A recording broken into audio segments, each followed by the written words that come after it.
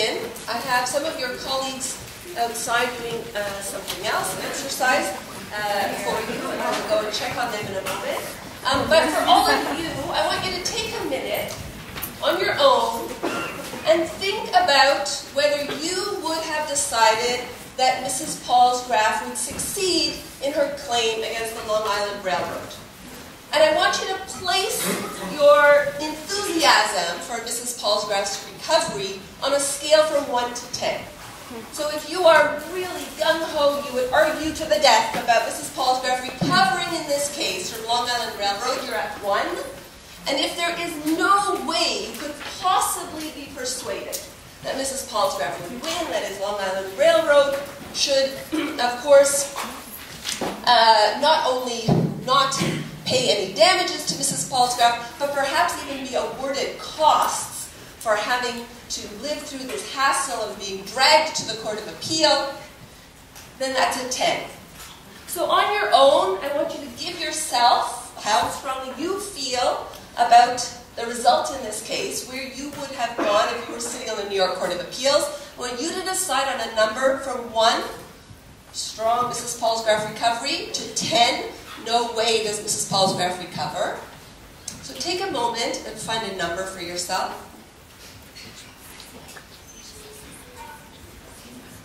You've got to commit to some number.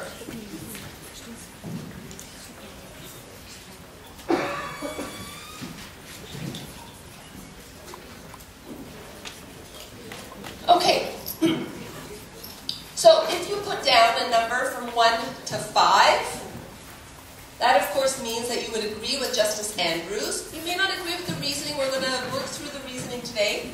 But a 1 to 5, who had 1 to 5? Justice Andrews.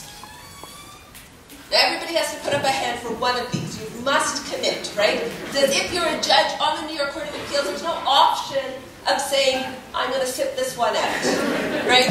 Okay, so the Andrews people. Okay, 6 to 10. If your number was a 6 to 10, you're a Cardozo person. So I will see, I always do this at the beginning of this class to see whose minds I have to change over the 2 hours.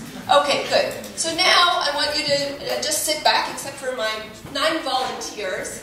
Well, they weren't really volunteers, I kind of chose them. But 3 of your colleagues from each of the sections, you're all somewhere here, right? Yeah. You haven't disappeared. Good. They're going to show us Palsgraf right up here.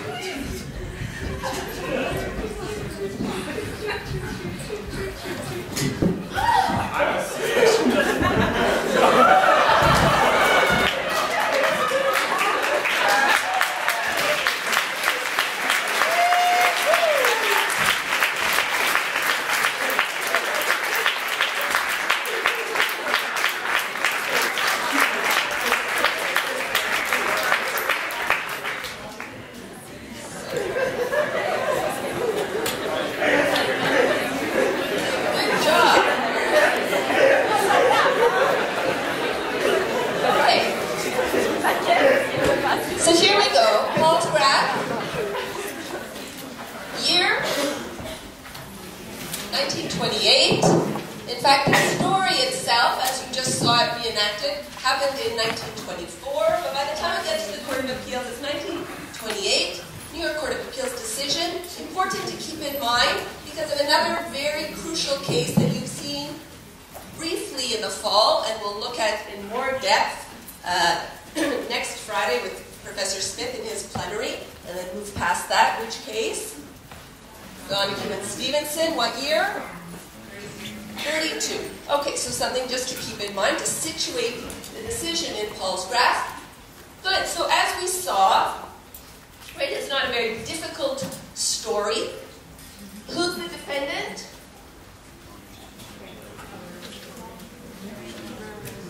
There's a lot of mumbling. The railroad. Did we have someone playing the railroad?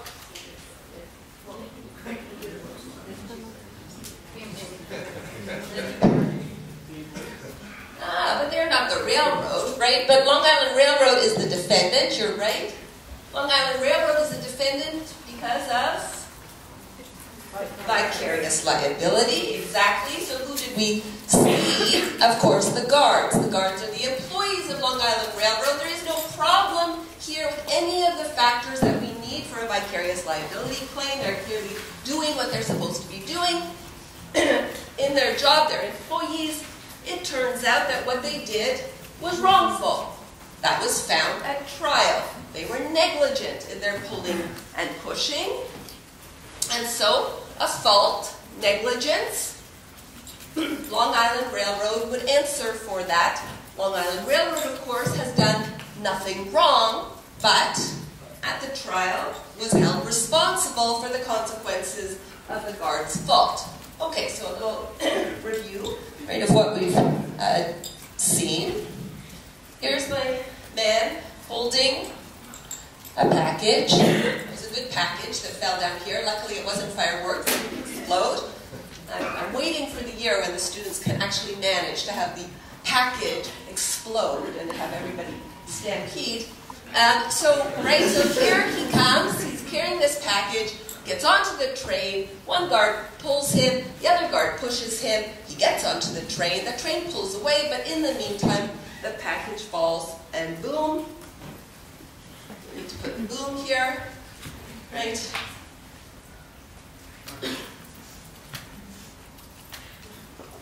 There we go. And then, what were you playing? Oh, you were Mrs. Palsgraf, sorry. Yes. You're the one who got tackled, and you're... Oh, on a scale.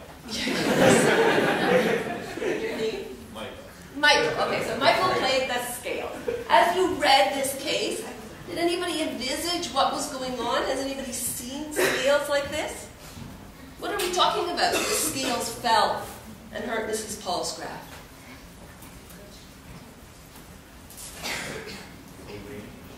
Yes, it's a weighing machine.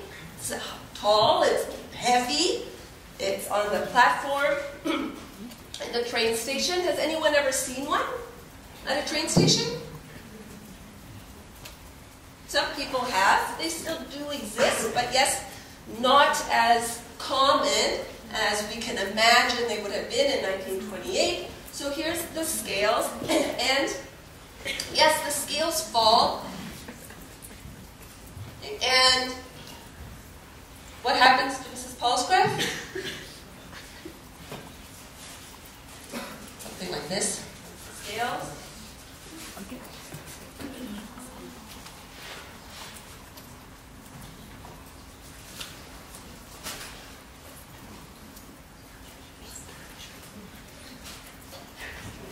On her head. All right. What happens to her?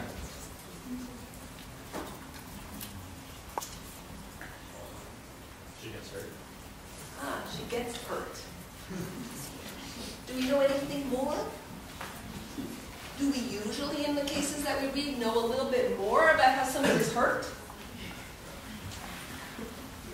Yes. This judgment tells us nothing about what happened to Mrs. Palsgraf.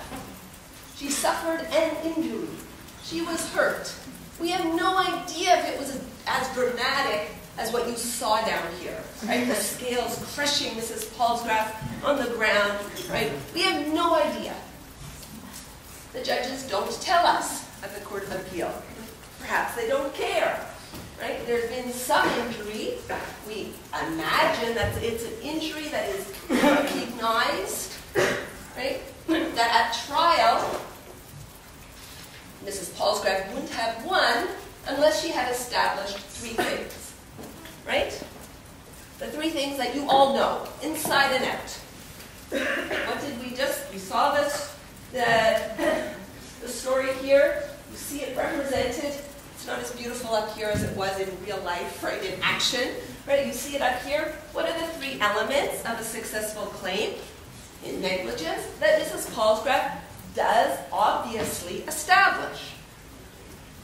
Injury, okay? What's the first thing? The trigger, fault on the part of the guard, yes, and causation. There is a factual causal link between the wrongdoing of the guards and the injury suffered by Mrs. Palsgraf. We have all the three major elements of a successful claim. You've learned about all those elements. They are all satisfied here. Ostensibly, we should just kind of wipe our hands, right, and say, we're done. All the pieces have been established. We're finished. Well, the reason we're not finished is precisely the reason that this course is not finished, right? We've had the three elements. You know them all. You know that they have to be established. And now, for the coming weeks in this course, we are going to talk about how it's not that simple. Sometimes you can have fault or a substitute, a trigger for liability. You can have a factual causal link. No problem with saying, but for the negligence here, Mrs. Palsgraf would not have been hurt. And you can have a recognized injury for which damages can be assessed. And still, you might say that the plaintiff is not successful. And that is exactly what Palsgraf talks about, different ways of telling us that there are limits on liability. That the scope of one's liability, even when one has acted carelessly, or, right, another version of wrongful behavior, you've seen a number of those versions in the fault term, and even when your actions have caused recognized injury to another, you may not be held responsible. So Palsgraf, reading Palsgraf and rereading Palsgraf, I hope that your professors told you that I expected you to read this 2 or 3 times. Well, my students remembered that I asked them to read it 2 or 3 times. Palsgraf is this crucial case that introduces you to the theme of the second half of the course, that is delineating liability. So we've talked about how to attribute liability, how it is that liability for the consequences of one's actions might kick in. And now we're going to talk about how that liability is shaped, is given some contour, is indeed limited in some situations. And we're going to, over the coming weeks, talk about different ways in which, different mechanisms that exist in the private law of civil wrongs, different ways in which we do that delineating work, in which we say, we may have wrongdoing, causation, injury, but still responsibility for what happened to this plaintiff is not on the shoulders of this defendant. Sure, yeah. So before we move forward, could you say something about the rationale, the reason why one of the factors... Don't worry, Rosemary, the whole class is going to be investigating the rationale in the case. Sorry, but why would not just, at least, there's some details about the nature of the injury. So hold on.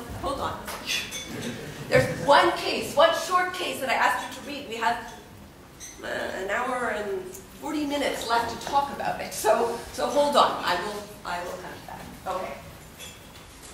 Now, Palsgraf, it turns out, is an extremely famous case. It is, according to some commentators, the only torts case found in every single American torts case book or course materials for first-year students. Every first-year student in a tort law course in the U.S. reads Palsgraf. Now, we're not in the U.S., right? Maybe we shouldn't really care what the New York Court of Appeals has to say. It turns out that Palsgraf is also the American case most reproduced and taught and discussed in common law torts courses around the world. So, English tort law students are reading Palsgraf. Australian tort law students are reading Palsgraf. Your colleagues in other Canadian law faculties are reading Palsgraf. I hope by the end of today's session you will have some sense of why. Why is this such an important case? What is it about reading and rereading the words of Justice Cardozo and the words of Justice Andrews that help us enrich our insight and our understanding about the very kind of core or kind of fundamental shape, nature of the obligation owed, that we all owe, to act with appropriate care to others around us. At McGill, right, you will see, and I will underscore how significant Palsgraf is, because it very nicely, this is basically the conclusion of today's lecture, but I'll give it to you up front and then show you why that's the conclusion. It nicely embodies the coexistence of approaches to the scope of liability found in traditions and systems that work with one general obligation, such as Quebec civil law, and with the Anglo-Canadian common law tradition that, of course, separates the different wrongs into different torts. And this case is a crucial case where we learn something about the very nature of the obligation, the duty of care in the tort of negligence. The approaches coexist. You couldn't imagine a better judgment for the integrated teaching and learning of the private law of civil wrongs. Because as we will see, right, we can find substantive civil law and common law approaches together in this judgment.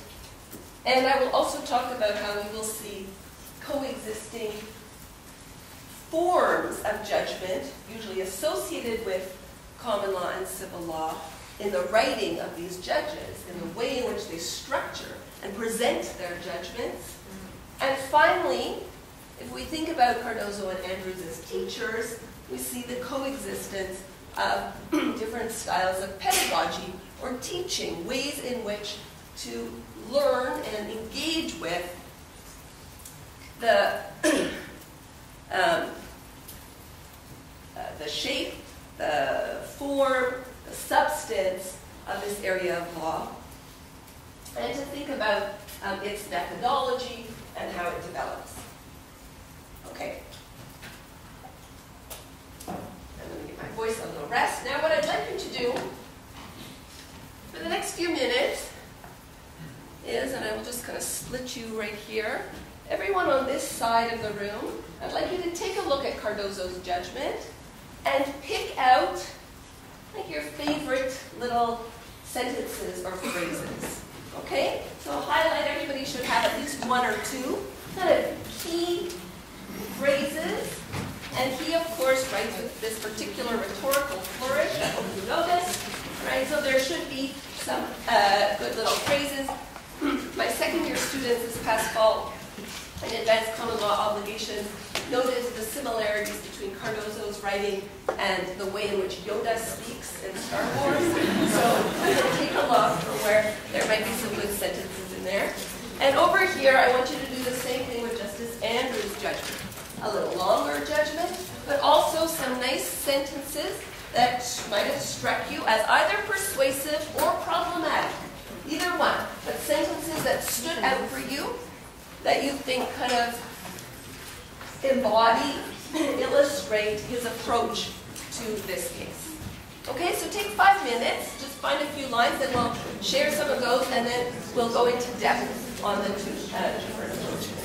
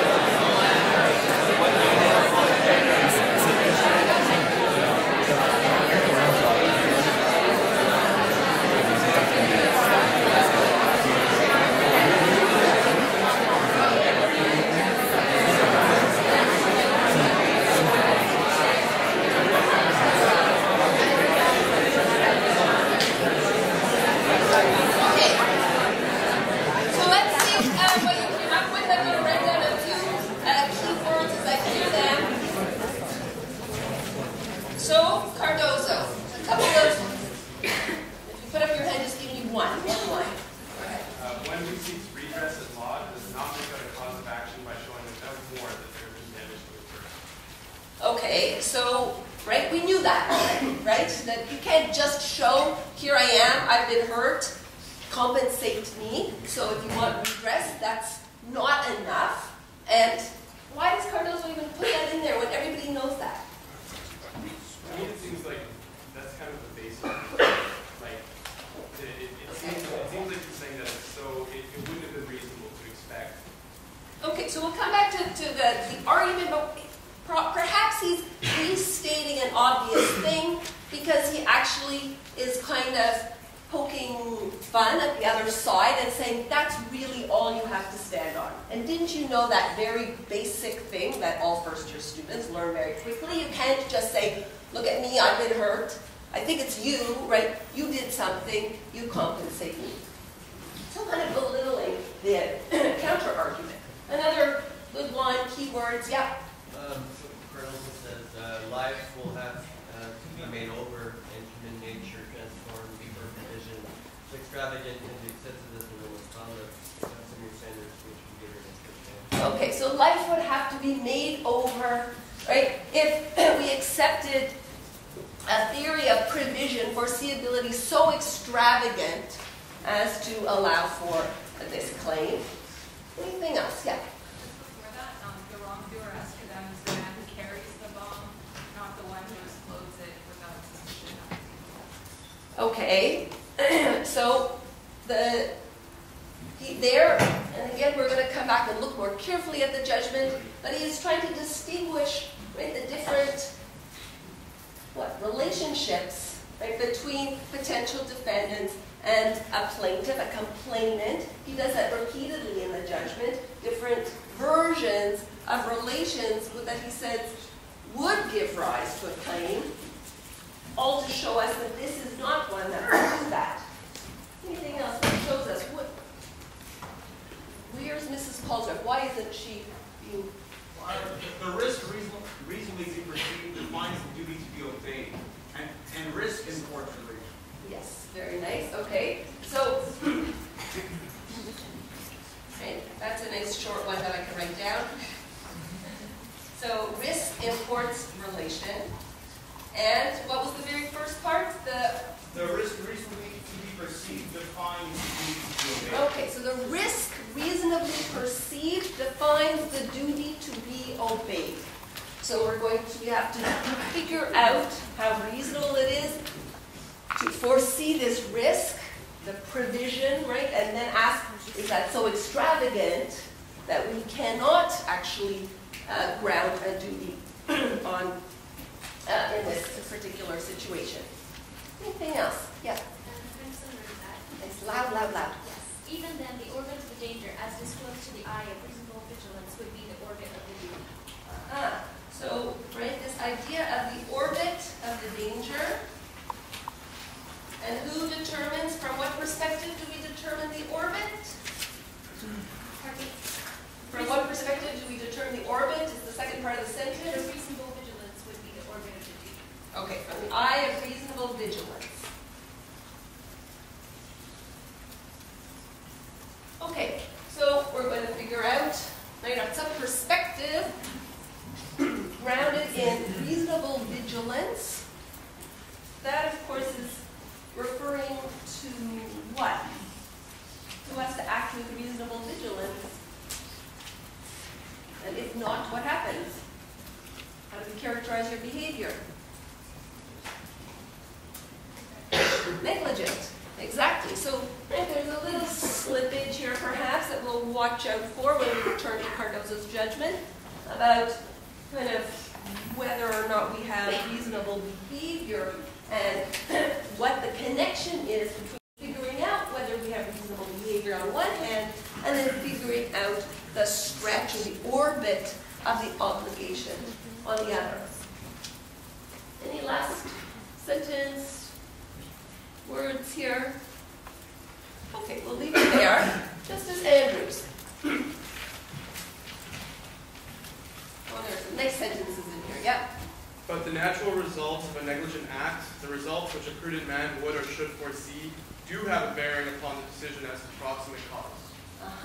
Okay, so what is he introducing that we don't see talked about in the main dense but short judgment on the part of Cardozo. This last little bit. Proximate cause? Exactly, okay. All right, some other good lines from Andrews at the back. I paraphrase, but he says the duty to one is the duty to all.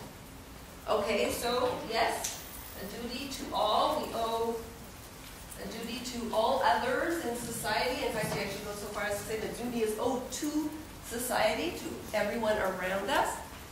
It does not matter that they are unusual, unexpected, unforeseen, and unforeseeable. Okay, a little louder. Say that again, okay? It does not matter that they are unusual, unexpected, unforeseen, or unforeseeable. And what are the they? The damage or the injury that happens. That's right. So the consequences, we don't just erase liability if they are any of those things, right? Unforeseen. What are the others? Unusual, unexpected, unforeseen, unforeseeable. Okay, unusual. Is this unusual, this story? Yeah, a little bizarre, right? Unexpected, yes. Right? You don't usually wait for a train and think that somebody's going to be dropping fireworks and having a huge explosion on the track. Unforeseen, did anyone foresee this? No. Unforeseeable, that one might be tricky, right? And he's saying it doesn't matter, even if this was unforeseeable. Let's come back. Any other sentences that struck you? Because of convenience of public policy of a rough sense of justice, the law arbitrarily defines and traces a series of events beyond a certain point. Okay, so he says convenience, public policy. Public policy, a rough sense of justice. Yeah, and then he uses a pretty strong word. Arbitrarily. Okay. Okay, so he's saying, and again we're going to come back and look a little bit more carefully in a few minutes to Justice Andrews' judgment. We're really going to unpack these two judgments. But he actually says, right, I don't know exactly how to give you guidance. It's all a question of convenience, public policy, a rough sense of justice, and the judge, based on those things, arbitrarily draws a line, delineates the scope of liability, declines the possibility of recovery for damages. My guess is that as good first-year students in law, you weren't particularly persuaded by that. And then, in fact, you found that a little problematic, right? What are we supposed to do with that? How are we supposed to figure out convenience, a rough sense of justice? Is that really true, that that's what the judges are doing? That'll be something that you spend actually quite a lot of time in a few weeks grappling with when you focus on proximate cause. So hold on to that sentence. You'll want to come back to it at the end of February, early March. Anything else? Such as the language of the street. That was pretty gangster.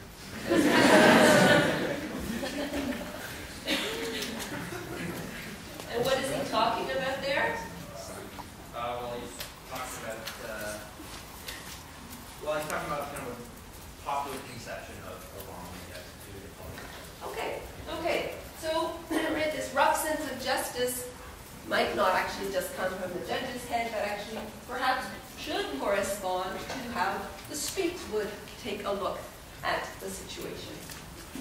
Okay, so when I asked you at the beginning of class how many of you would have agreed with Cardozo, how many with Andrews, it was quite striking how many would agree with Cardozo.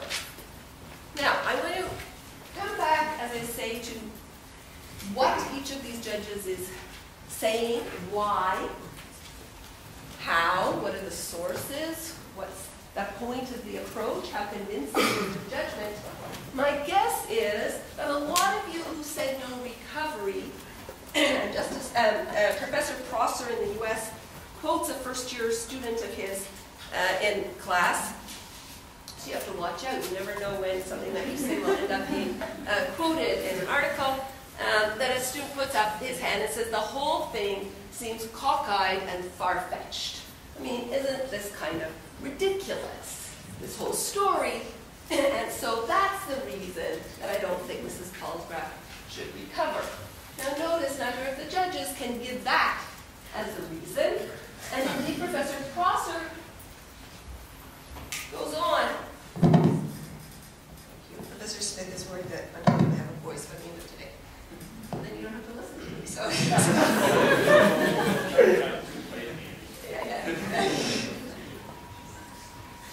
And I'll put this up here.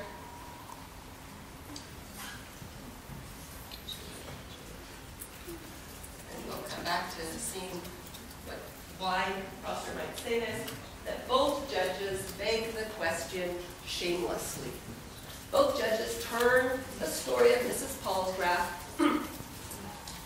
waiting for her train into an opportunity to give a lecture about the shape of the tort of negligence and the scope of the duty and the importance of proximate cause. And we will see that both are right and both are completely wrong. Okay, so before we do that and look more carefully at the judgments, I want to tell you a little bit about what happened in 1924 on that platform in Long Island. Sorry, it didn't happen in Long Island, it was the Long Island Railway. Happened in Brooklyn. It was a Sunday morning. The station was extremely crowded with people. Where do you think they might be wanting to go? It was a warm day, summer day. You've been on the subway in the summer in New York City, desperate to get out. Where? Staten Island. Yeah, well, no, Staten Island, you just go on the ferry. But where might you go? Bright Beach? To the beach. Sure. Did you know that? You can go on the subway to the beach. So, yes, from in New York. So, Helen Palsgraf was a Brooklyn janitor. She was actually with her 2 daughters that day on the station platform. It's her one day off, going to the beach. You might have noticed who played the daughter. There you are, right? So we had one of our actors. Some of you might have, if you were paying careful attention, thought, who is that extra person there with Mrs. Palsgraf? Well, that was her daughter. I just had one daughter in that little play. In fact, she was there with her 2 daughters. They actually weren't little. They were adults, well, older daughters. And there they were, all waiting for the train to go to the beach. The story of what happened was widely reported in all the newspapers. This was a huge event. Because of the explosion, 13 people were rushed to the hospital, injured. The platform was all broken up, kind of crumpled with the explosion, and the station was closed for a substantial amount of time. The blast was heard blocks away. There was lots of smoke. And, yes, this huge scale shattered and fell, right?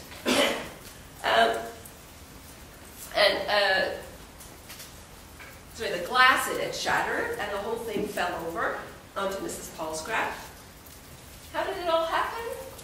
Well, again, the newspaper stories speculated from witnesses at the scene that 2 men, Italian in origin, rushed to the train, one carrying this package, and got on and never were seen again, right? The package, obviously, as we know, turned out to be fireworks.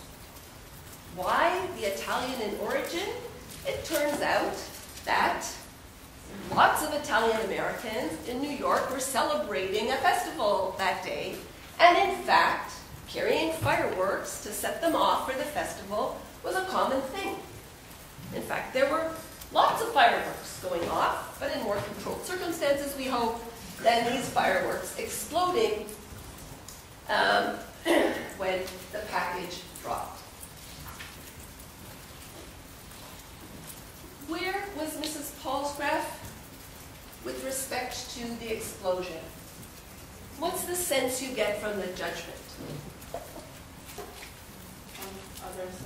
Look at the tie is right. It was way over there. Right? On the other side, far away from where this is all happening. So Itai, come up here. Stand here. You'll be fine. Olivia, you come on up too. So this is where, the students I know get picked on. Stand here. Where's your other boot? Stand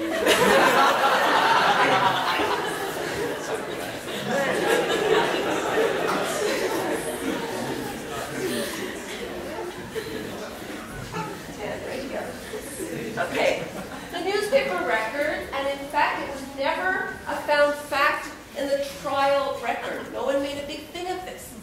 The judges are making it up.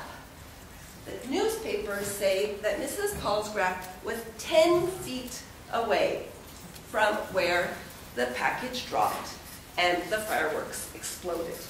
Now you feel that she was so far away that there's no way that someone standing here would be hurt if an explosion, and the negligence of the guard, more importantly, the negligence of the guard is over there, the explosion, and Mrs. Palsgraf is hurt. Now feel that far? Not that far.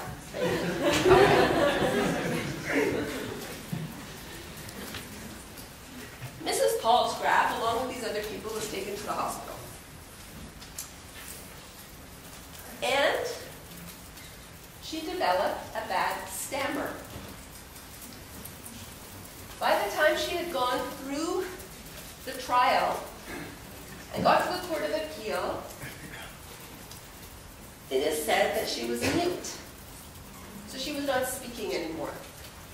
According to doctors, this was probably associated with shock from the incident.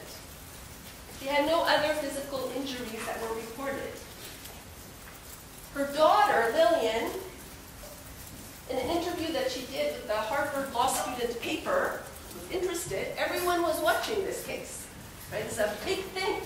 1928, when the judgment comes down, she's interviewed, and Lillian says that as a result of what happened that day, her mother had developed diabetes.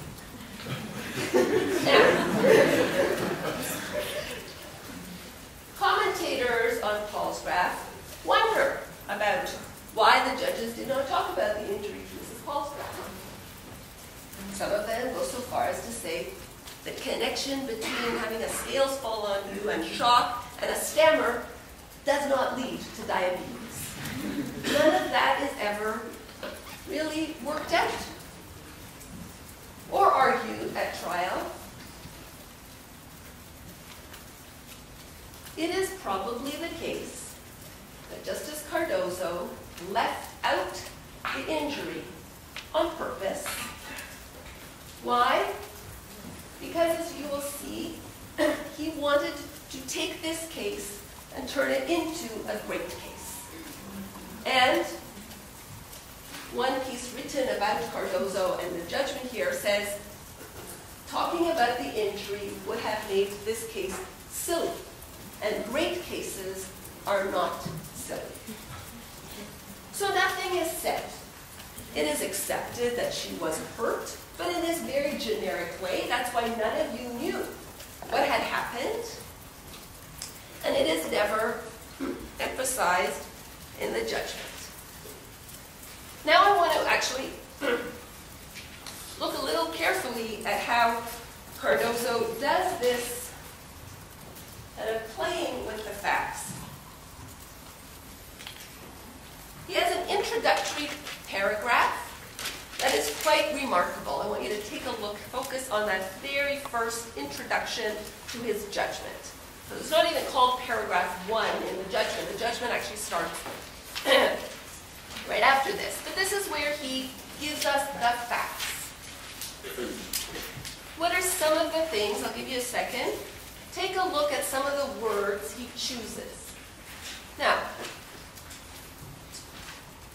to understand why we would care so much about the words that Cardozo chooses, it helps to know that Benjamin Cardozo is known as America's most literary judge. He's unusual in that he wrote essays on judging. He uses this rhetorical style in his essays as well as in his judgments. And this very particular kind of flourish, the way in which he chooses his words, is particularly significant for Cardozo. And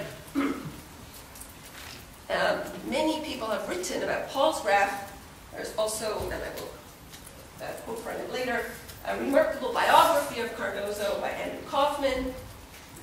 It is worth reading, but it is a long, intense read. But he really is known. He was Chief Justice of the New York Court of Appeals and then briefly a judge on the Supreme Court of Canada before he died at the age of 68. But he's known as very literary. He is choosing his words. Okay, so what are some of the words in that first intro paragraph? He's clearly choosing to sway our sympathies here. Package of small size, right? So you're supposed to think that's a very small little package. Again, in the trial record, the package was at least 1.5 feet long. Not that small, okay? That's being carried. Yeah?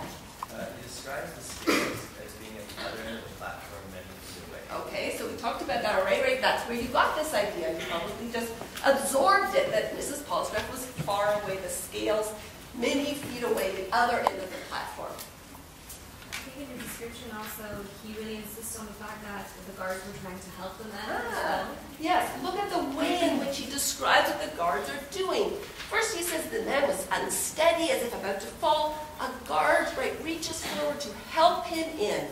So, and this is repeated later, he's pretty skeptical about something that he can do nothing about, which is a finding at the trial level that in fact there was wrongful behavior, there was negligence. You cannot question that. That is a question of fact. It was decided that this was unreasonable behavior on the part of the guards. But he seems a little skeptical about this, right? And he uses words to make us feel like this was very justified behavior by the guards to help someone who might otherwise have fallen. And also he uses the word dislodged to talk about package. Instead of saying that it was thrown or pushed by the guard, he just uses like a passive word. A very passive word, very good. The package is just kind of dislodged. All of it sounds as if there is no wrong. The missile is turned into a kind of accident that could have happened to anyone. Something else. There is nothing said about why she's there, what she's doing. We hear nothing about Mrs. Palsgraf until you're right at the very end, right? The complaint should be dismissed. And now notice that Cardozo starts the bulk of his judgment with an assertion that is also his conclusion. This is probably not how you will be taught and encouraged to write persuasive analysis in law. But Cardozo doesn't care, right? The very first sentence, the conduct of the defendant's guard, if a wrong, remember he's skeptical about whether it's a wrong, says if a wrong in its relation to the holder of the package was not a wrong in its relation to the plaintiff standing far away. That's it. That's his conclusion. There might have been a wrong. It was not a wrong done to her, to someone far away. Do you think that we can have a legal principle that depends on how many feet or meters you are from somebody? No, right? It's ridiculous. But he uses this concrete description of the actual distance, which he kind of makes up, to substitute, right, to kind of conjure up an image of a metaphorical distance. There is this distance between these two, and when you have that distance, then even if there's wrongful behavior, that wrong might result in a duty owed to someone else, someone close. Here, the holder of the package, right? The package holder could say, look, you wrecked my fireworks. Probably not, right? But if it had been something valuable and had broken, then yes, right? Long Island Railroad would have had to pay damages to repair. Says, but that does not apply. There is no duty to someone, plaintiff, standing far away. Good. Why does Cardozo do this? Right? Well, Cardozo is said to often go beyond omissions, even misleading ones, and to make up facts. In fact, in his essay, and I will pass around this book, on literature and other essays, in one of the essays in here, he says, I often say that one, a judge writing a judicial opinion, that one must permit oneself, and that quite advisedly and deliberately, a certain margin of misstatement. There's no problem with admitting this. This is what a judge sometimes, he says, should do, intentionally misstate. And we will see why he does that here. Okay, so I'm going to pass this around just so that, well, I don't expect you to start reading his essays, but there's something else interesting about this book that I'll come back to. In the first page here, the flyleaf, you will see a signature, P.H. Winfield. This is a Tort textbook writer in England and a scholar. And then underneath it says, reviewed for the LQR. Anyone? Look it up in your book. Law Quarterly Review, October 1931. That's an important date. So the book by Cardozo, written and reviewed, it's not a very interesting review essay, but reviewed for the Law Quarterly Review, October 1931. Why does that matter? And the book is turned up in our law library, which you will see in my article about Palsgraf, which will just feel like a review of today's session that you will have available after class. I use as a kind of way to suggest that reading Palsgraf at McGill has a very special kind of flavor to it. Percy Winfield, the professor who reviews Cardozo's book, gave a series of lectures in late 1931 in India, and in those lectures suggests that there needs to be some underlying principle that ties together the different relationships in which one person may owe a duty of care to another in the tort of negligence. Those essays and Winfield's other scholarly writing and books were something that Lord Atkin in the House of Lords was well aware of. And in 1932, in the House of Lords, we have a Palsgraf moment, but of course it's Mrs. Donahue, not Mrs. Palsgraf. So these two women, as these two plaintiffs, become the stories from which these important judgments about the duty of care, the neighbor principle, in Lord Atkin's words, in Donahue and Stevenson, and this idea, the same idea, right, that you owe a duty to those people who are in your orbit. Justice Cardozo doesn't call Mrs. Palsgraf, doesn't ask whether Mrs. Palsgraf is a neighbor or not.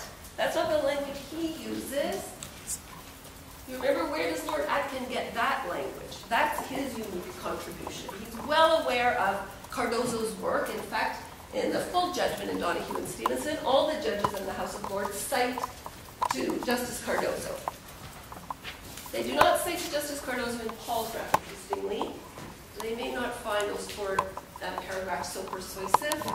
They cite to an earlier case that is also a manufacturer's liability case decided by Cardozo, 1918, New York Court of Appeals, McPherson and Buick, where the manufacturer of the Buick, right, the car, is found liable to the person who's driving the car who is hurt.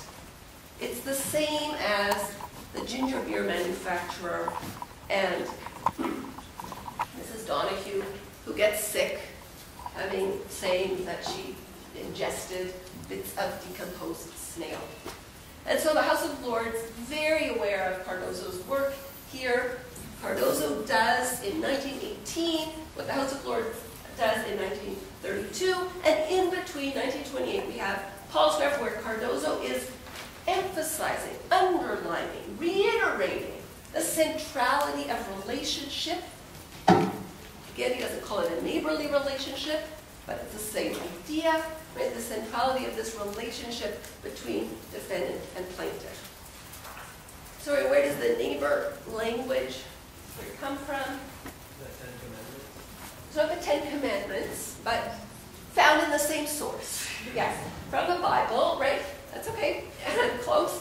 But yes, both Old Testament and New Testament, this idea of loving your neighbor as yourself, and that's where Lord Atkin gets this metaphor of the neighbor, and then says, of course, in the Tort of Negligence, we don't have to love our neighbor, but we must, right, apologize to, compensate for the harm done to our neighbor as a result of our failure to act reasonably.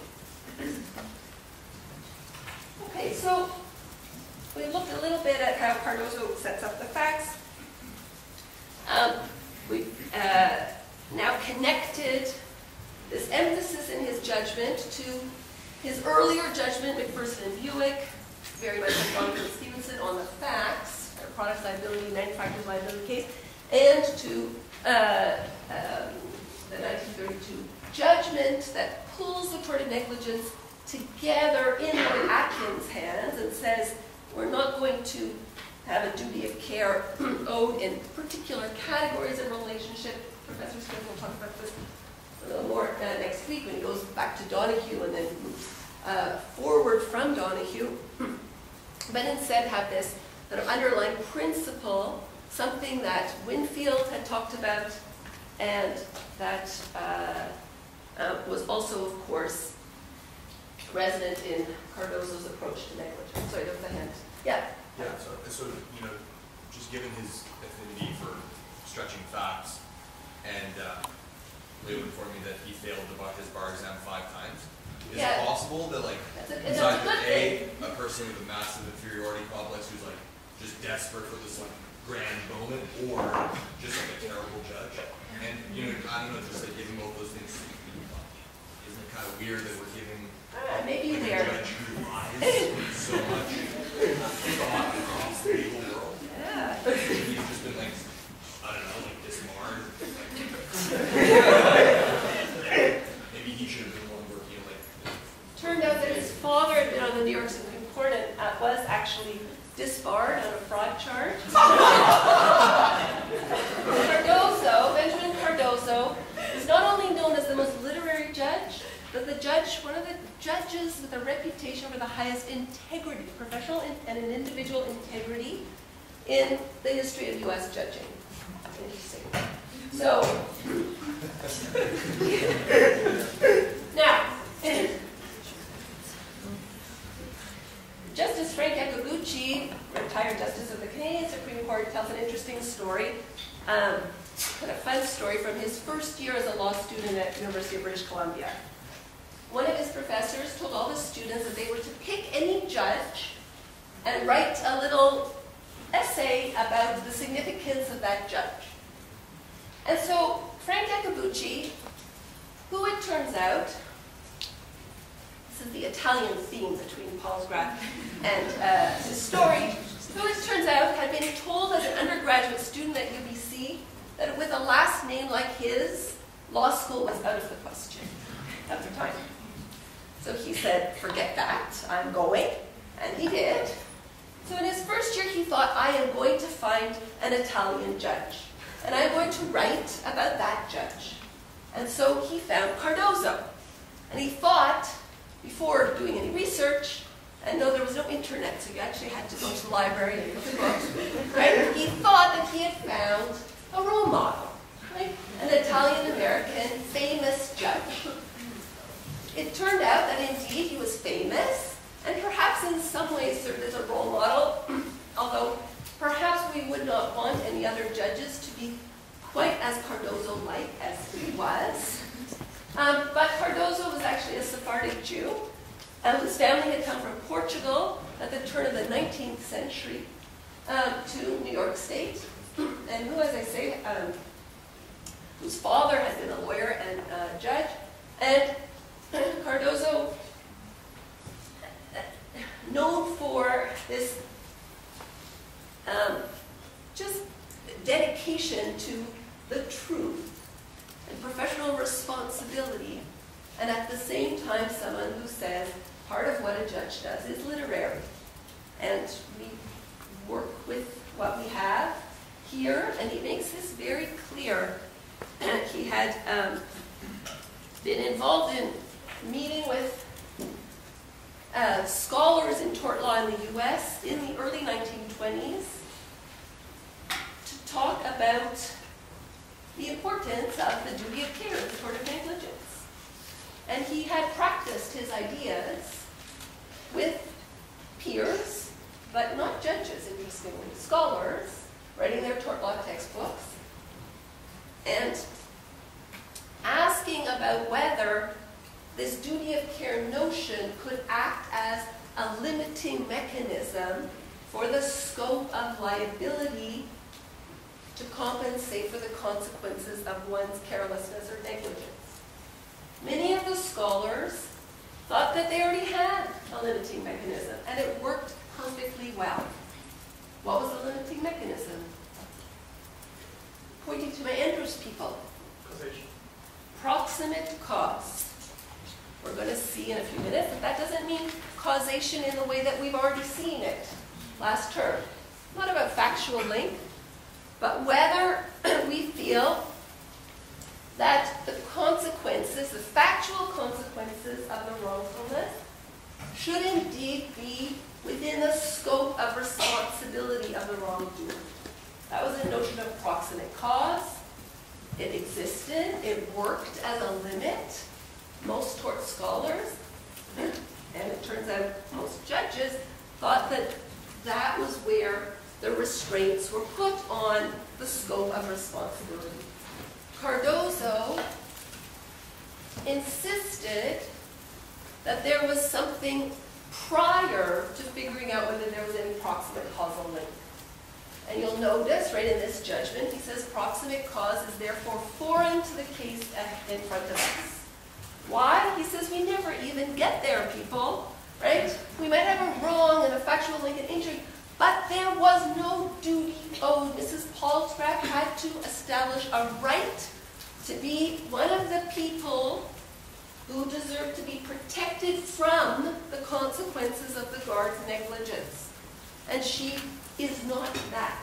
She has no such right. There is no relationship between the guard and Mrs. Palsgraf. And he just repeats that over and over again, right? He never really tells us why it is that it would be unforeseeable, because remember the provision, he says this is extravagant to imagine that the guards doing something negligent over here could possibly, as a result of their behavior, injure someone over here. He never really tells us why he repeats it over and over, and asserts in these long, dense paragraphs, followed by a whole bunch of sources, right? Case names, doctrine, right? But he doesn't actually unpack those. He just lists them all as if to say, see, right? There must be a duty of care. Oh, there must be a relation. Risk, right? Imports relation. There is no such relationship here. And it is an a priori hurdle that must be gotten over before anything else can happen, before we can have any possible responsibility, and definitely before we start to ask whether the stammer was something that is a consequence of one's wrongdoing for which one should be responsible.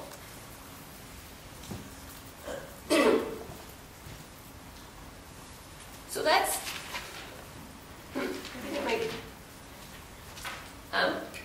leave Cardozo now for a moment. Well, actually, no, I'll add another source for Cardozo. And that is, interestingly, Cardozo, and if you do flip through that book of essays that I passed around, you will see little bits in French and German. Unusual, right? For an American judge. He was fluent in French and German, read with great careful attention, doctrine coming out of Germany, Switzerland in particular, very influenced by work on the Swiss Civil Code and elegance of the Swiss Civil Code, and France. And he had this, that's not to say that he followed the substance, and we'll see that most civil law systems take to the way in which we delineate responsibility, but he was very influenced by the style, kind of assertive, doctrinal style. And in fact, in another book that I didn't bring with me, but The Nature of the Judicial Process, Cardozo quotes the French jurist Salé speaking of la personnalité juridique. He says, one wills at the beginning the result. He definitely does that here, right? One finds the principle afterwards. Such is the genesis of all juridical construction. The result, right, that core principle is asserted, it is not argued, and the principle justifying it is just repeated and repeated in the 4 paragraphs.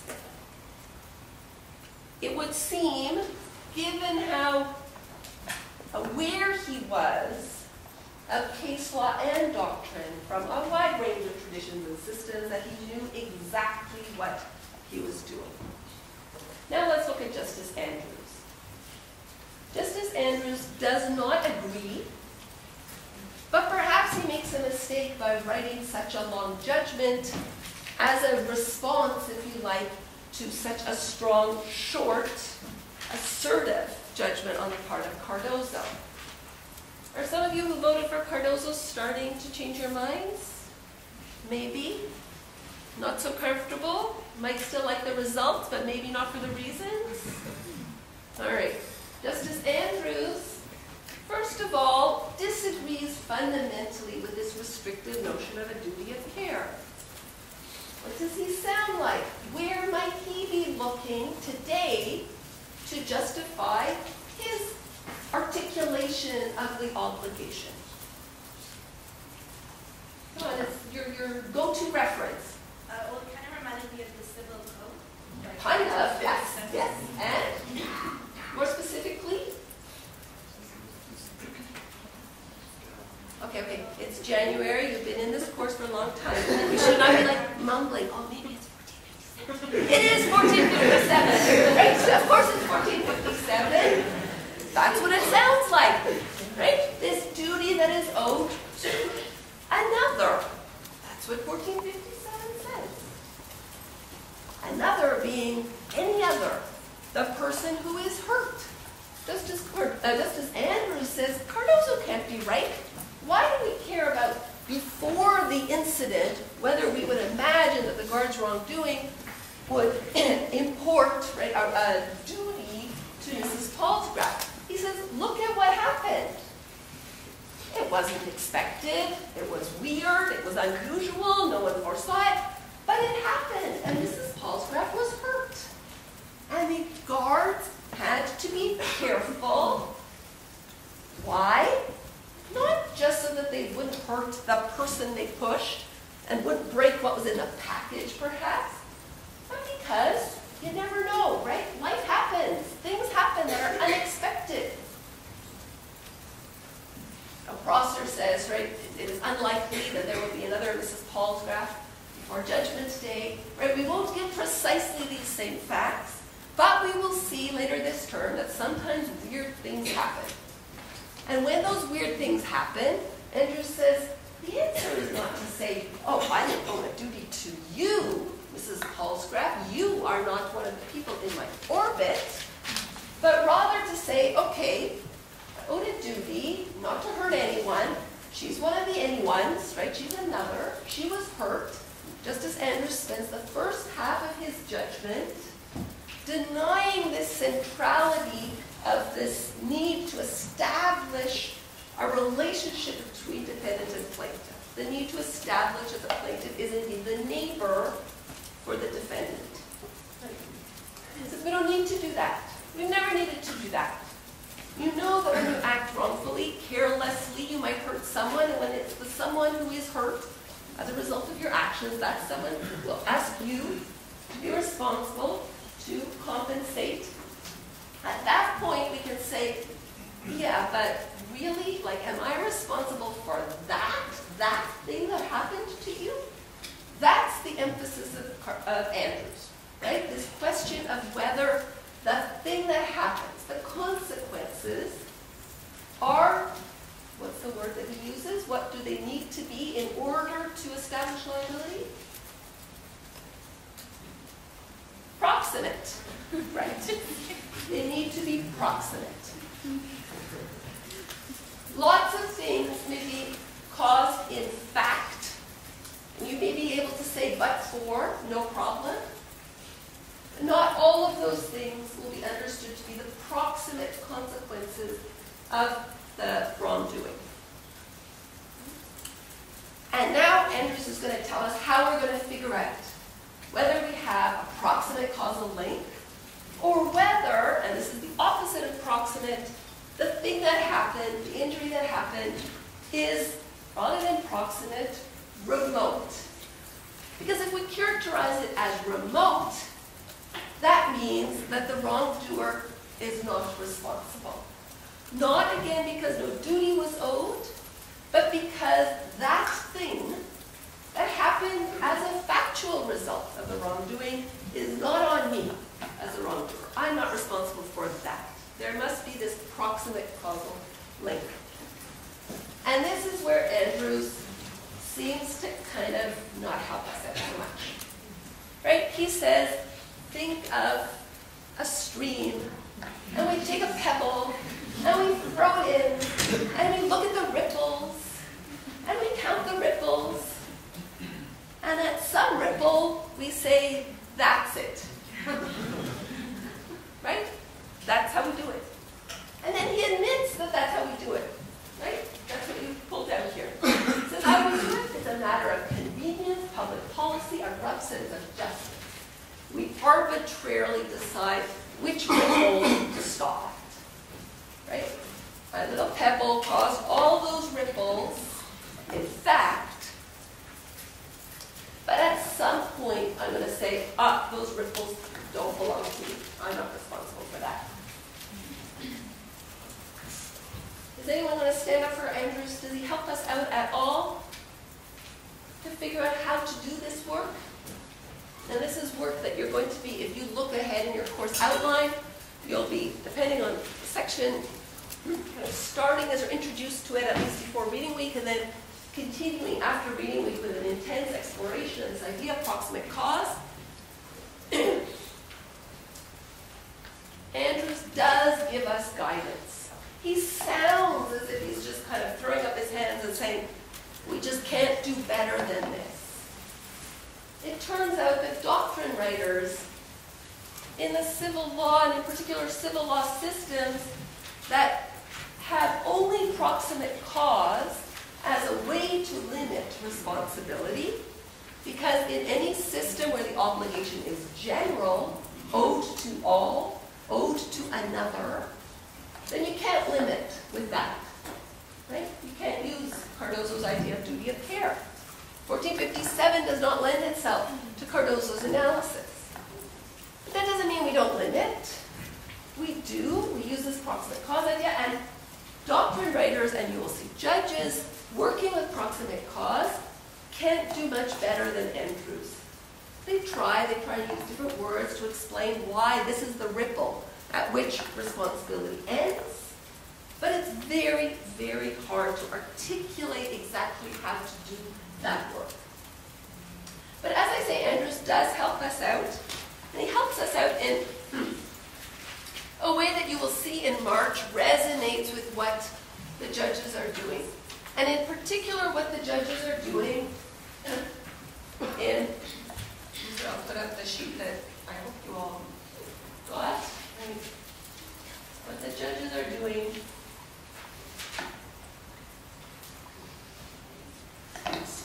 in interpreting Article 1607 of the Civil Code. 1607 says that basically you're only responsible for whatever can be characterized as an immediate and direct consequence. This turns out to be a question not just of factual causal link, which yes, of course, has to be there, but of proximate causal connection. Do we have a proximate cause?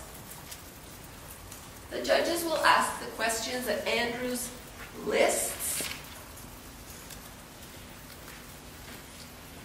on his fifth to last paragraph. It's a long paragraph that starts, there are some hints that may help us. And I encourage you to kind of mark this paragraph and put a little asterisk and say, come back to this in March when you're looking at proximate cause in depth. He says, and this is where he gives us some guiding questions that the judge must ask that in fact make it not an arbitrary decision. He says the proximate cause must be at the least something without which the event would not happen. Well, that's not telling us anything new, that's just the factual link. Of course it has to be there. The court must ask itself whether there was a natural and continuous sequence between cause and effect. Was the one a substantial factor in producing the other? Was there a direct connection between them without too many intervening causes? Is the effect of cause on result not too attenuated? Is the cause likely, in the usual judgment of mankind, to produce the result? Or, by the exercise of prudent foresight, could the result be foreseen? Is the result too remote from the cause? And here we consider remoteness in time and space. And at the end of the paragraph, he says, we draw an uncertain and wavering line, but draw it we must as best we can. That is the task, the hard task of the judge. You must draw this uncertain and wavering line between the wrongdoing that happens at point A and the particular consequence of that wrongdoing, the injury that happens over here at point B. And so he gives us this set. Now he doesn't prioritize those questions. He doesn't say which is the one that's the clincher, right? He'll tell us. He does include in the questions a question of foreseeability. So interesting. Before he said the question is not answered, right, because what happened is unusual, unexpected, unforeseen, or unforeseeable. But he does, in the list of questions that he'll get asked to help us figure out whether there is proximate cause, says one of the questions should be, was this the foreseeable consequence of the behavior? Again, he doesn't say that answers the question, but he says it will be relevant. Okay. Water.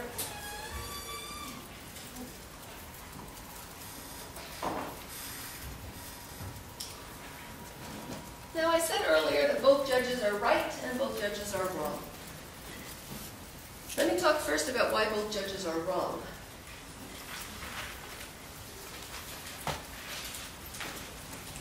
Is there a relationship between Long Island Railroad and Mrs. Hoyes-Lagarde and Mrs. Palsgraf? Of course, there is an obvious relationship. It is a relationship that you've been studying and thinking about since September. There is a contractual relationship. She is holding a ticket.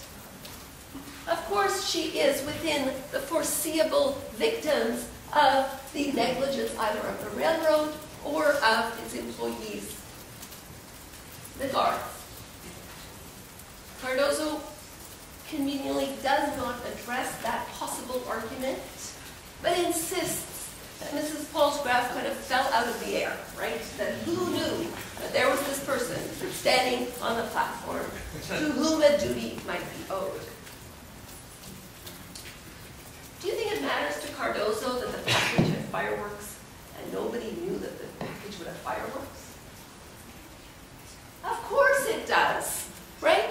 So Cardozo asserts that there is no claim on the part of Mrs. Palsgraf, but he does so by saying Mrs. Palsgraf is owed no duty, rather than saying, in a way that perhaps would have been more convincing, that there's no way that we could have imagined, and therefore we shouldn't hold the guards responsible for this, or one on the railroad responsible for this, that scales would fall over on Mrs. Palsgraf as a result of the platform shaking, as a result of fireworks exploding that came in the form of a package that looked completely innocuous. But he doesn't give that explanation. Why? Because to talk about that would be to talk about what? And he says this case is not about this. It's the Andrews people answer. Proximate cause, right? So on the reasoning of Andrews, that is there, right, is it appropriate, is it persuasive to say that the guards' wrongdoing was the proximate cause of the stammer suffered by Mrs. Palsgraf? We could say, no, there's no proximate cause. But the judge who talks about proximate cause, right, it's a little ironic, right? We could actually justify the bottom line in Cardozo's judgment probably more easily by talking about proximate cause. Justice Andrews says, of course a duty was owed to Mrs. Palsgraf. Now we've got to figure out proximate cause. He talks about it in the abstract. How does he teach us about proximate cause? What does he do for a whole part of his judgment? Did we talk about Mrs. Palsgraf? What does he do? He gives different examples. Yes, he gives different examples. Hypotheticals. You all know about hypotheticals, right? He's giving you a hypothetical. It has an A and a B and a C and a D. He's not so creative. He doesn't give the names, right? And he's asking, right, when this happens, is A owed? All of them are owed duties, but, right, is what happens to A, does that fall within the scope of liability, B, C, and D? So he's giving us a little lesson on how to figure out on the facts which situations look like a situation of proximate cause and which situations look like a situation of remoteness, in which case there would be no liability. And then he finally gets to the end, and guess what he has to do by the end? He's got to do what he just said he's going to do here, which is figure out whether there's proximate cause in this case. And what does he tell us? Anyone notice? Right at the end of Justice Andrews' judgment,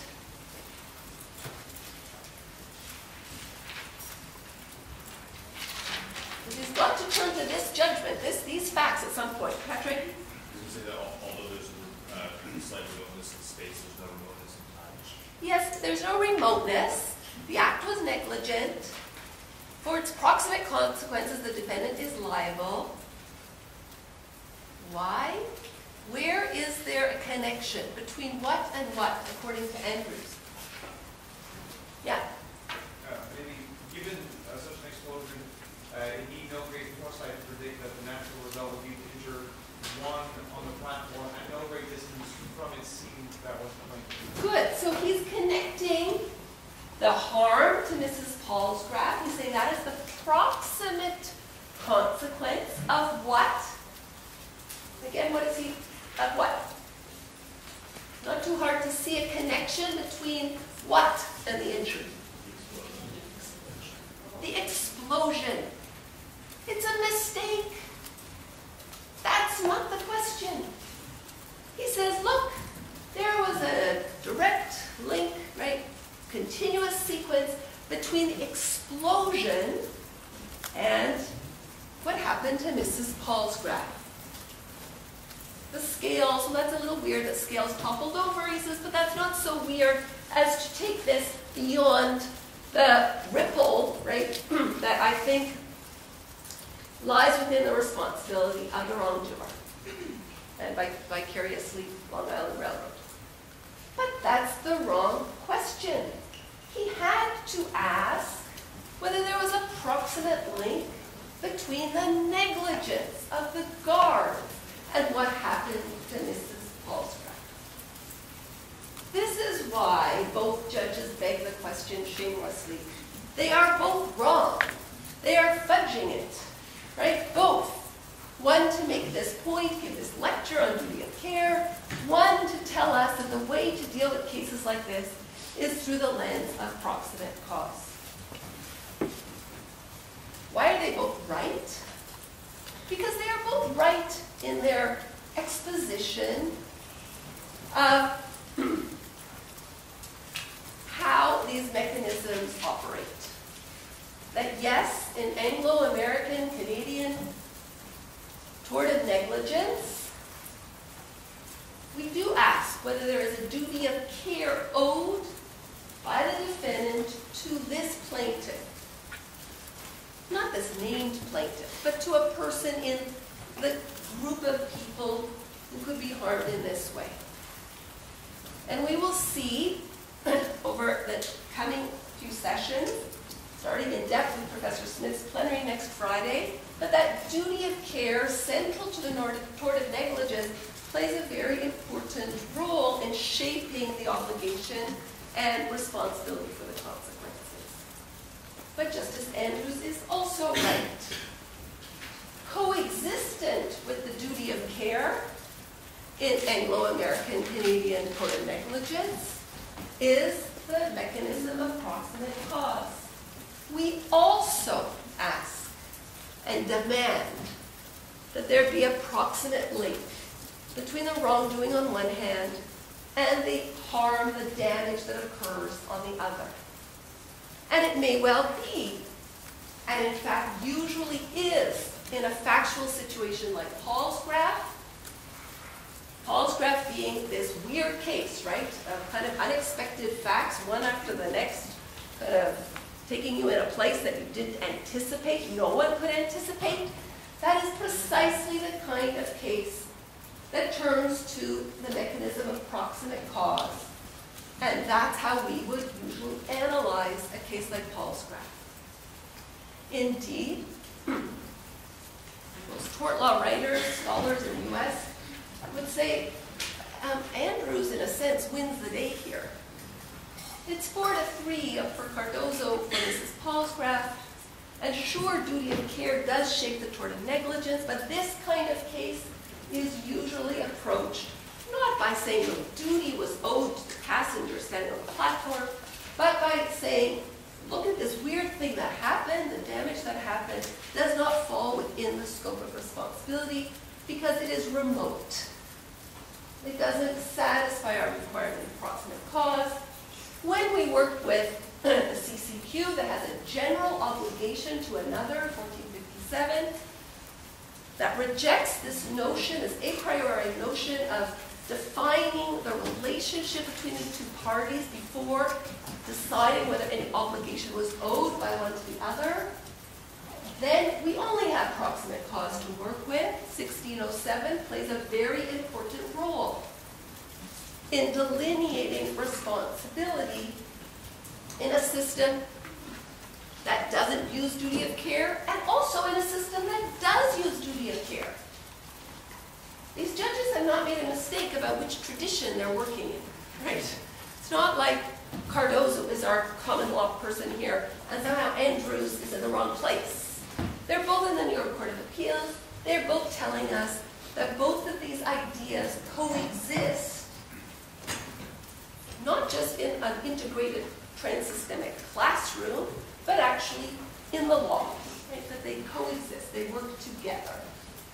So in Anglo-American Canadian common law, in the tort of negligence, we have both integrated the duty of care and proximate cause, And in Quebec civil law, you will actually see over the coming weeks little glimpses of the possibility of borrowing some of this duty of care idea, but generally we work with proximate cause as our only and strong delineating mechanism. Okay. Let me stop there just for a second just to see if there are any questions on the substance of the judgments. And then I'll use the last few minutes to talk a little bit, as I promised at the beginning, about the form. Yeah. So in common law, if you consider both duty of care and proximate, yes, then is there a possibility where a duty is owed, but the proximate cause is so far-fetched? Yeah. Lots of cases. And as I say, you will be focusing on those in the month of March, right? Where what we're really focused on is proximate cause. To give you a little heads up on this, there's a case that Justice Andrews cites from England where he talks about shaping liability on the basis of proximate cause, direct causal link. It's called Polemis. And you will read Polemis, and then you will read what happens after Polemis in the English courts to kind of refine the questions that get asked about how to establish a proximate causal link. So when you see Polemis, possibly just before reading week, possibly just after reading week, remember Justice Andrews, and as you work your way through some weird factual situations that are illustrating proximate cause analysis, go back to Andrews and that paragraph where he says, right, there are hints that may assist us. Any other substantive questions? Yeah?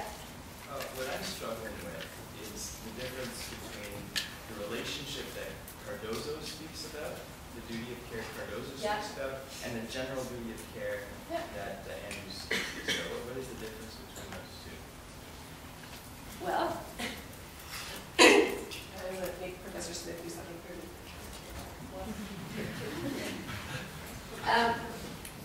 Well, the difference, first of all, this lecture,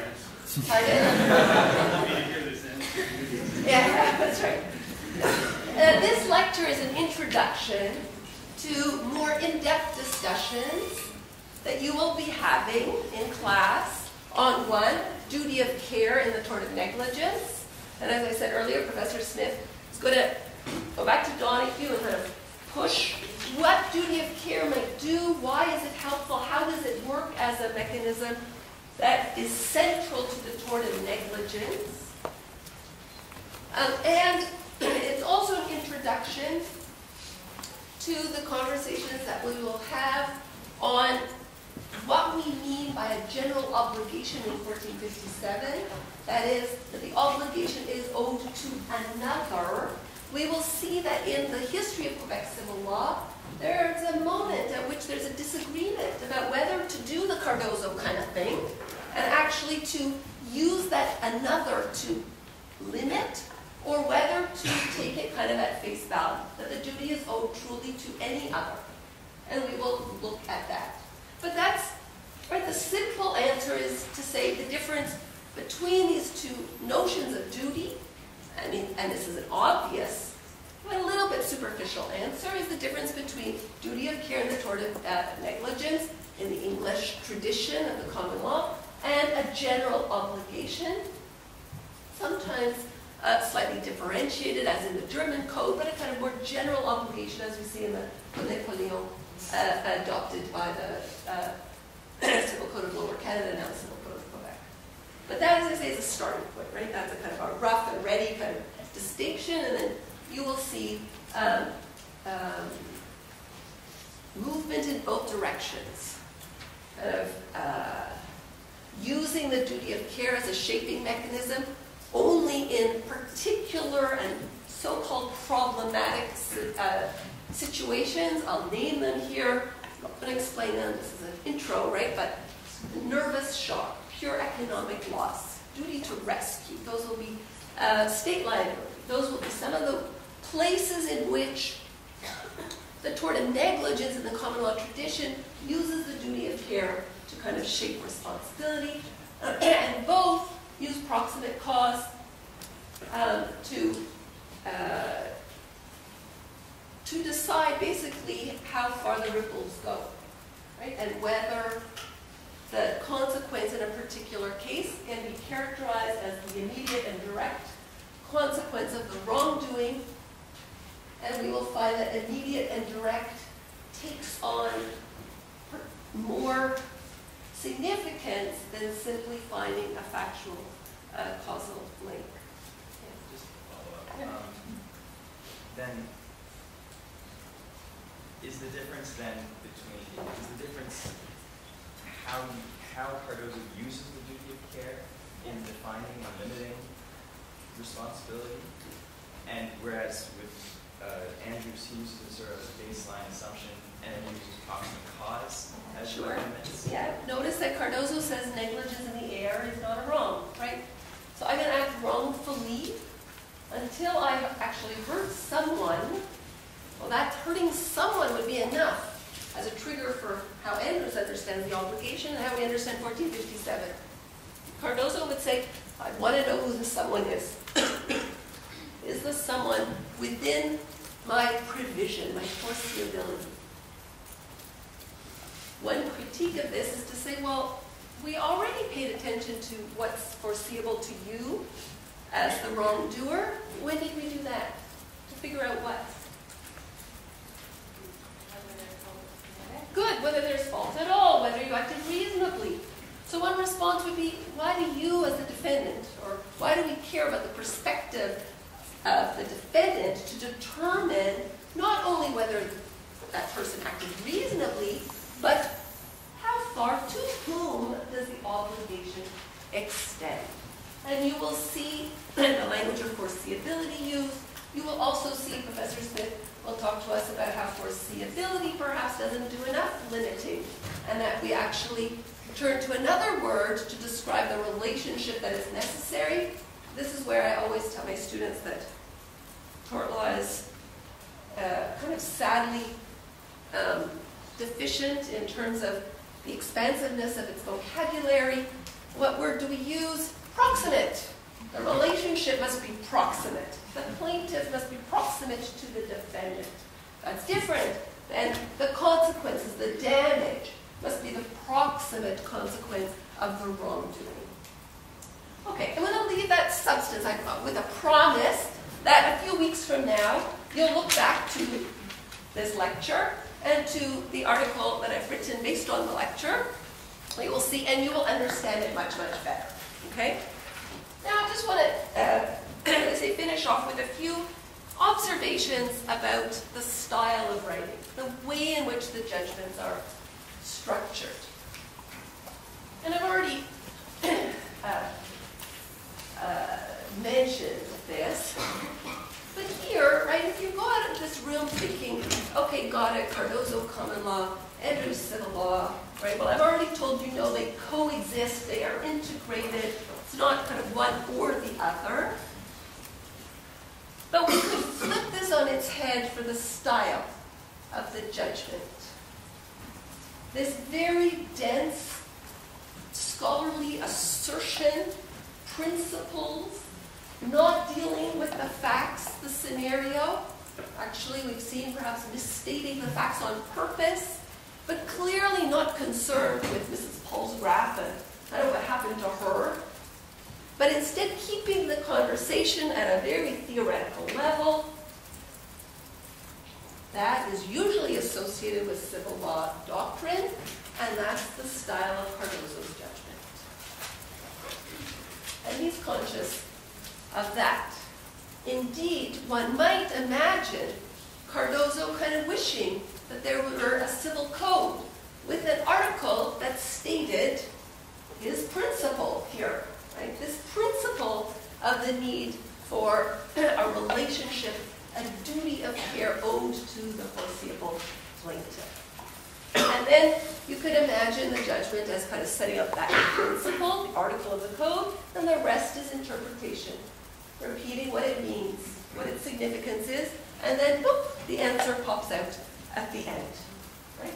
Without a lot of argument, or showing how it is we get to that answer. Andrews' style of judgment, very different. Arguably more common law in nature, using metaphor, using analogy, using examples, taking the reader by the hand, responding first to Cardozo, the majority judgment, and then turning right to a discussion of this element in the law and illustrating it. Not asserting it, acknowledging that it will have to be worked out on the facts. But there is no easy sentence or definition that can be given to proximate cause, but that instead we will have to develop a kind of intuitive feel for it. And that is indeed what judges do with it. Is that from experience and reading about how other cases on the facts gave rise to a decision that indeed there was proximate cause, or no, this was remote, that there will be a kind of analogizing that happens in any case that comes along to try and see whether this looks like a factual scenario that in the past has been characterized as one of proximate cause, or whether it looks like other cases where instead we said what happened was remote and therefore not the responsibility of the defendant. Finally, I think both are teachers. I said that earlier, right? Cardozo, you could imagine up at a podium. I don't think he'd be walking around. He would just deliver this judgment, and he would hammer it home, right? Make sure that you understand that in the principle, this kind of grounded core idea that structures the duty and the tort of negligence, that is its very foundation. He would just repeat it, perhaps send you off to look at some doctrine and cases, but he would discuss them, right? He would just make sure that you got the point, that there's no way you could leave and think, I'm not sure about whether there has to be a relation between the defendant and the plaintiff. Andrew's a little more meandering, right? Trying things out, again, trying to illustrate, using examples, seeing what the students think, how would they respond to the claims of A or B or C or D, how would they compare, how would they react to the story. Now, I said before that the two substantive approaches, duty of care and proximate cause, substantive approaches to figure out how to delineate the responsibility, coexist and are integrated. Of course, the styles also coexist and are integrated. And you, of course, are well versed in working with both styles and with a mix and with understanding that that is not easy, right? Obvious, simplistic, or it would be simplistic to kind of take the style of Cardozo and label it as civilian, or take the style of Andrews and label it as common law. Indeed, there is more complexity, there is more mixing, and of course, in a transsystemic classroom, there is a constant mixing. I'm here to, well, I should say, so in that sense, no one is asking you to choose. We don't choose duty of care or proximate cause. We don't ask which one is the better one to delineate responsibility. We understand both, and we understand how both work, why they might be used, what their features are, and how they're integrated. In that sense, as I started, right, Palsgraf is a great McGill case. Now, it's also, you might have, before coming to class, or you might want to do this after, if you look on the internet, you can see lots of fun things about Palsgraf. It is so famous that you will find a whole first-year Torts class, and I can't remember which American law school, who have reenacted Palsgraf with Lego. You can look that up later.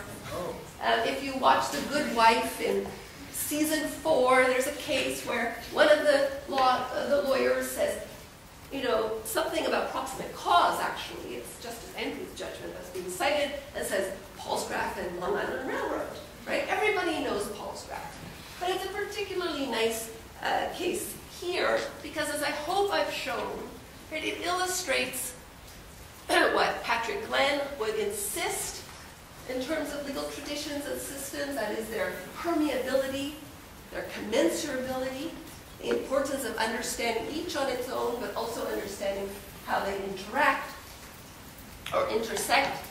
And also a lovely example of what Ron MacDonald would insist on as we study and think about law, that is the porousness of the legal systems that order our lives and the ways in which we move across them constantly across these boundaries and pay attention to these interactions.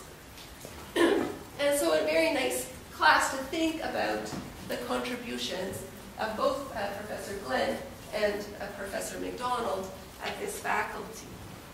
Finally, Justice Cardozo, in a 1930 convocation speech at Columbia University, it was mentioned earlier that he kept failing the bar exam. I'm sure he's kind of proud of failing the bar exam.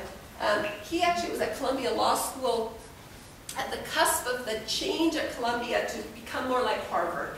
In the early 1900s, the late 1800s, Harvard had broken new ground by introducing the case method, focusing on cases, appellate cases in the classroom, and scrapping what had previously been the curriculum in a law faculty at a top U.S. university, which was continental philosophy and doctrine reading.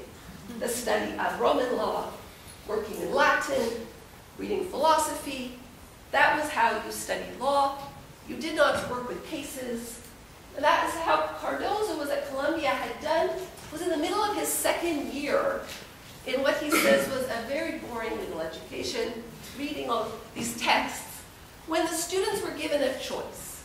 They could graduate after 2 years, which is how long the program was at the time, or they could stay for a third year and experience the introduction of this new case method developed by the dean at Harvard, Landau. Cardozo left. Wasn't interested, he got out of there. He went back to give a convocation speech at the university, and I want to just cite this to you because I think it could be a welcome speech to students at McGill Law. We have never cut ourselves off altogether from the stream of continental law and learning, or extreme be too strong a word, from the overflows and the seepings that have crept beyond the backs and dams. But the kinship, after all, is something deeper and more significant than any that can be explained by these borrowings and exchanges, these imitations and analogies, conscious and unconscious. The kinship, in its most profound realities, has its origin in that imaginative outlook upon law, which I spoke of as the outlook of the university. It's very nice. You will find that cited in the article if you're interested in kind of reading it and letting it seep in. In a final essay, Cardozo's that I'll quote in his essay called The Method of Philosophy, Cardozo writes, "The accidental and the transitory will yield the essential and the permanent." This accidental moment of Mrs. Palsgraf, he uses, it turns out he was waiting for Mrs. Palsgraf to come along. If this case hadn't been in, it would have been the next case, doesn't matter. He was waiting for a case that he could turn into something essential and permanent. And of course, Justice Andrews, dubious about whether there are many things in law that are essential and permanent. And finally, just for a good laugh, one more fact remains to be added to the extraordinary events that linked Helen Palsgraf and Benjamin Cardozo. On August 10, 1991, in Hamburg, New York, Lisa Newell, who is the first cousin 4 times removed of Benjamin Cardozo, married J. Scott Garvey. Mr. Garvey is the great-grandson of Helen Palsgraf. See you next Friday.